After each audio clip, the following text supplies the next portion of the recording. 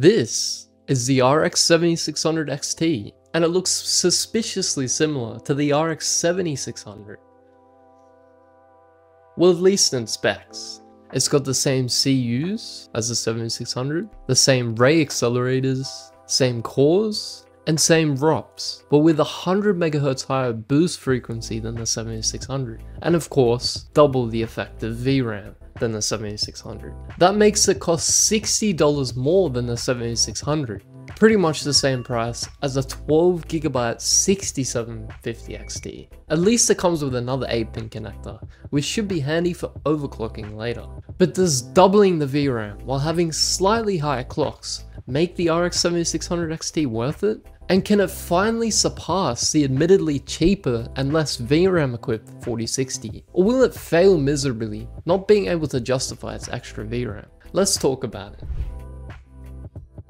We'll start things off in 1080p rasterization, and in Cyberpunk 2077 1080p at ultra settings. The 7600 XT is in the middle of the pack, slightly behind the 6750 XT, while outpacing both the 4060 and the 7600, although it's not exactly a massive difference here. There's only about a difference of 10 frames between the 7600 and the 7600 XT. In Forza Horizon 5 1080p at extreme settings, this time the 7600 XT pulls ahead by quite a lot this time, pulling pretty close to the 6750 XT, leaving the 7600 in the dust. This might be an instance where that extra VRAM is allowing the 7600 XT to outpace the 7600 by quite a lot. In more of a competitive title now, Rainbow Six Siege at ultra settings, once again the 7600 XT pulls closer to the 6750 XT, but in actuality the difference between the 7600 and 7600 XT is not really a difference you would be able to tell, as they're getting pretty high frame rates here. You can see that the 7600 XT is now woefully outpacing the 4060 in more instances than the 7600 did. Last but not least, in Shadow of the Tomb Raider at 1080p, the highest preset,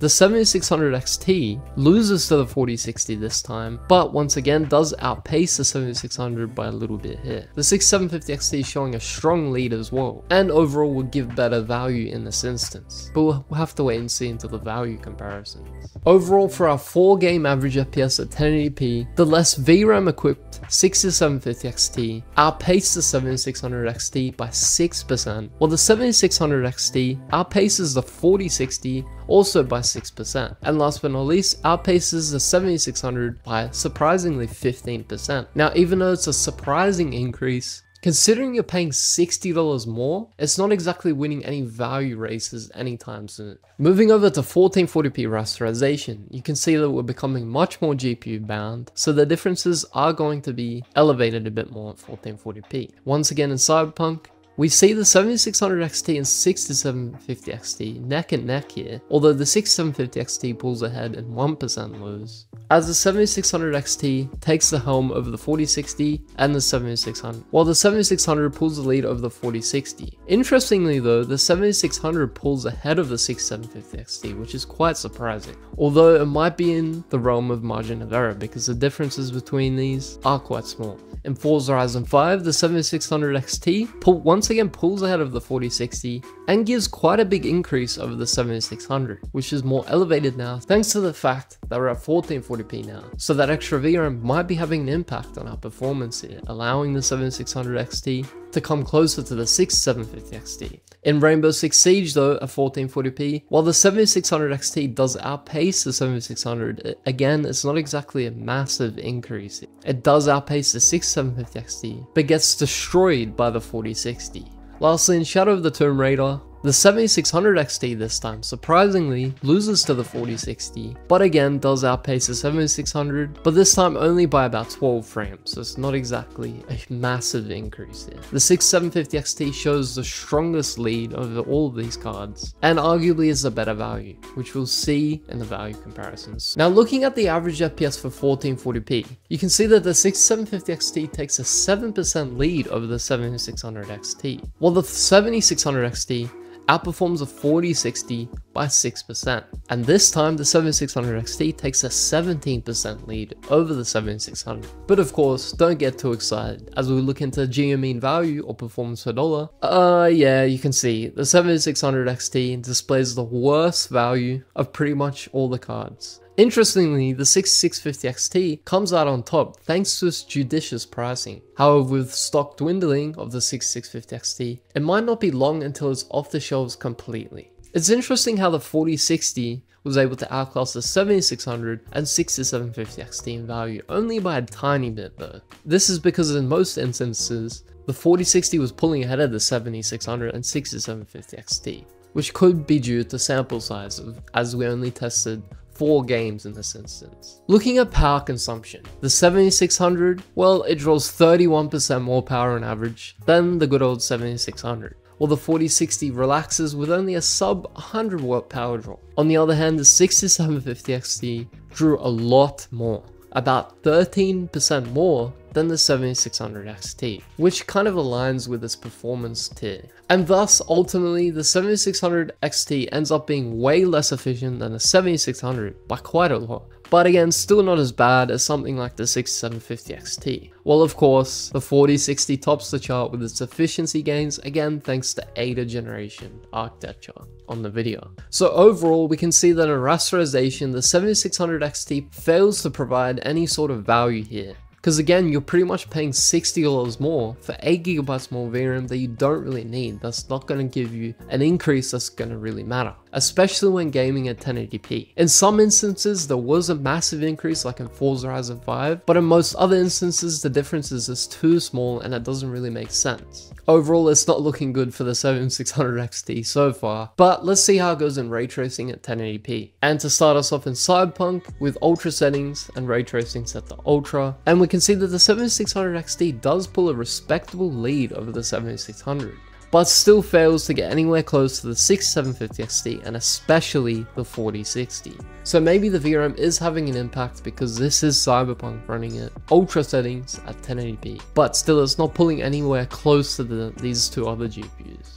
And we can see in Shadow of the Tomb Raider at 1080p with the highest preset with ray tracing set to ultra, we see the 7600 XT pull the lead over the 7600 once again by about 16 frames, so not really too noticeable, but it's still a difference nonetheless. While once again, the 4060 and especially the 6750 XT pull a massive lead over the 7600 XT, once again making the 7600 XT's increase in VRAM nullified, as it fails to beat the raw grunt of some of these other GPUs, especially that 6750 XT once again. Overall, for our 2 game average FPS for 1080p ray tracing, we see a 22% increase from the 7600 to the 7600 XT, while the 6750 XT enjoys 21% higher FPS than the 7600 XT, which is similar with the 4060. Now looking at ray tracing of 1440p, starting us once again in Cyberpunk, we see the gap widen due to us becoming more GPU bound, as the 7600 XT pulls more of a respectable increase here as we go from pretty much not playable at all to semi-playable on the 7600 XT. Although, once again, it is thwarted by the 6750 XT and especially the 4060.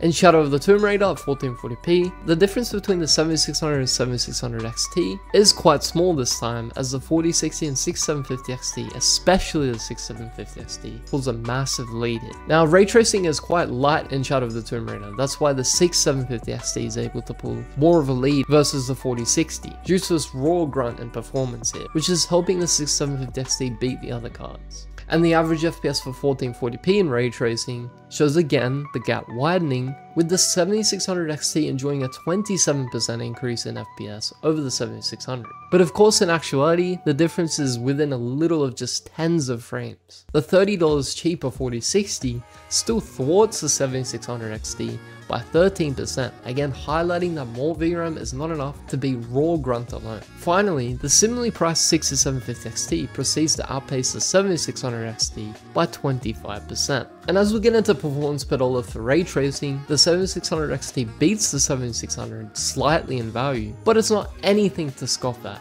as it gets demolished by both the 4060 and 6750 XT alike.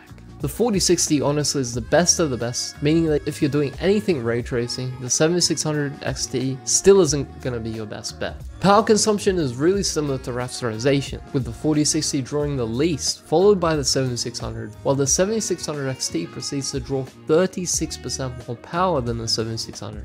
but is still nowhere near the power draw of the 6750 XT, which aptly drew 25% more power than the 7600 XT. And of course, efficiency isn't surprising, as the 7600 XT leads the bottom of the chart along with the 6750 XT, as both the 7600 and especially the 4060 provide much more efficiency when ray tracing. So overall for ray tracing, the 7600 XT struggles to find its foothold, as it's outclassed by some of these more powerful overall competitors, as this extra 8GB of VRAM struggles once again to be justified. It did allow slightly higher gaps between the 7600 and 7600 XT, but really the difference in actuality isn't that huge anyway. How about we look at some upscaling results, shall we?